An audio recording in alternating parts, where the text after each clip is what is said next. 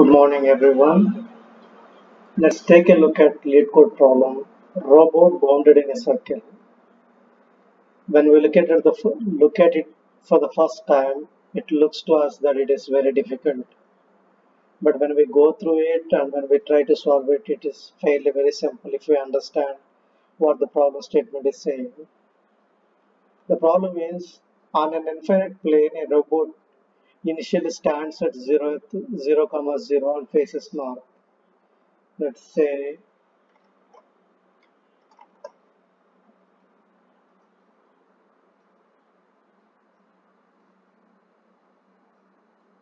if these are all directions north, south, east, west. Initially, the robot is here and it is facing towards this direction, north direction.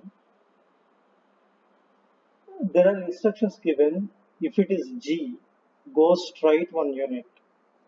If it is L, turn 90 degrees to the left.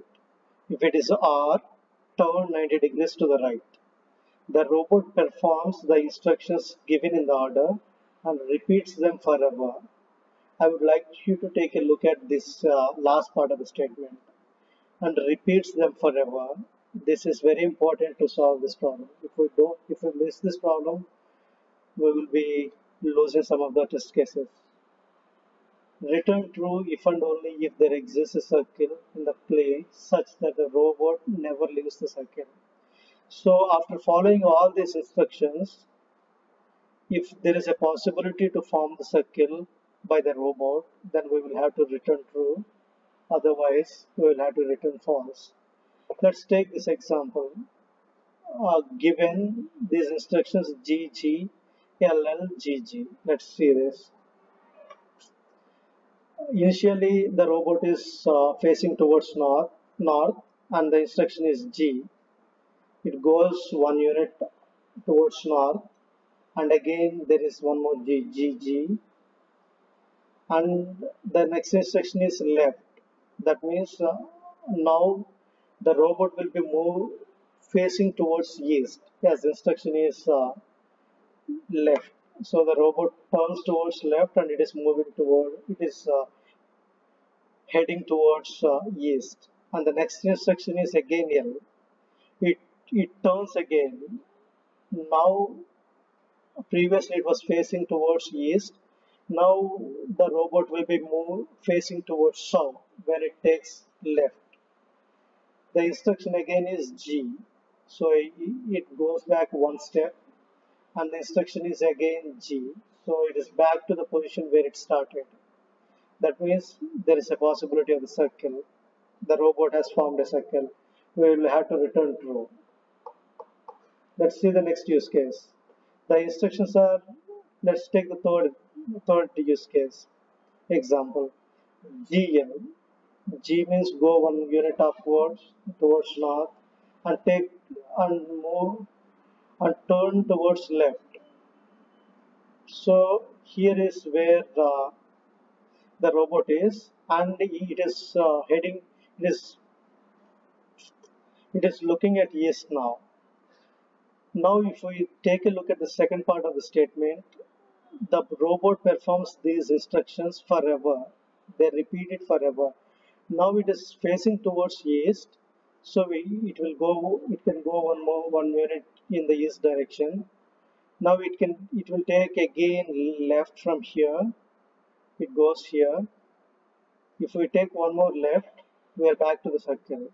That means if the robot repeats these instructions over and again, we have formed the circle. So we will have to return true. Let us take one more example. If the instruction is G, we have gone 1 unit up, and the instruction is R and G, we have come right. And if instruction is left and G, we have gone here. Now if we see this, if this is the one, we are moving towards upwards. If robot repeats these instructions, it will be indefinitely going towards north. So there is no possibility to form the circle. So the successful criteria to form the circle is either the robot is back to where it was, or it should not be facing towards north. If it faces any other directions, there is a possibility. For example, if it is facing right, it can take one more right from here, and it can repeat these instructions, and we are back to here. The key is repeating the instructions. So the success criteria is either we are back to where we started, or we are not heading towards now. These are the success criteria. Now let's see how we are going to code it. I have taken the initial position x is equal to 0 and y is equal to 0. The coordinates are the initial coordinates, like the if the robot is at 0 comma 0, and if it is heading towards north, if the instruction is g, then the coordinates are 0 comma 1. If the if the robot is at 0 comma 0, and if the instruction is, and if it is facing towards east and the instruction is 0, then it goes to minus 1 comma 0.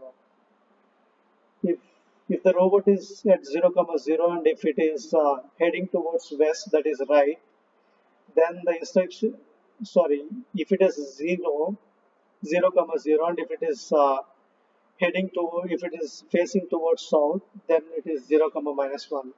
If it is going towards right, then it is 1 comma 1 comma 0. So the initial direction is 0, as we seen it in the problem description. It is moving towards north. So I'm repeating over this. I'm looping over these instructions. If the instruction is 0, then I will take the direction. So if the direction is north, that is 0, let us give these directions values, so that we will not be confused. It is 0, 1, 2, and 3. So if it is 0, initially it is north, that is 0. So coordinates of 0 comma 0, which is 0. So x will be added with the value 0, and y will be added with the value 1, 0 comma 1, that is 1. That means if it is moving towards north and the instruction is 0, it will be here. It will go one unit there. If it is left, if the instruction is left, then we will have to update the direction, because it will be moving, it will be facing towards this, that is east. We will have to add value 1. So I added with the value 1, and I did modulo 4, because there can't be more than 4 directions. Else condition, that is if the direction, if the instruction is R, that means the right direction. So it will be moving, it will be facing towards west. So initially it is towards 0. We will have to add 3, because the value is 3, and I will do with the modulo 4. So I will loop over these instructions, and as we seen the success criteria before, either we are back to the original position, that is 0 comma 0, or the direction is not towards north, which is not equal to 0, then we are good. So this is how we are going to solve this problem. Thank you for listening. Thank you for watching.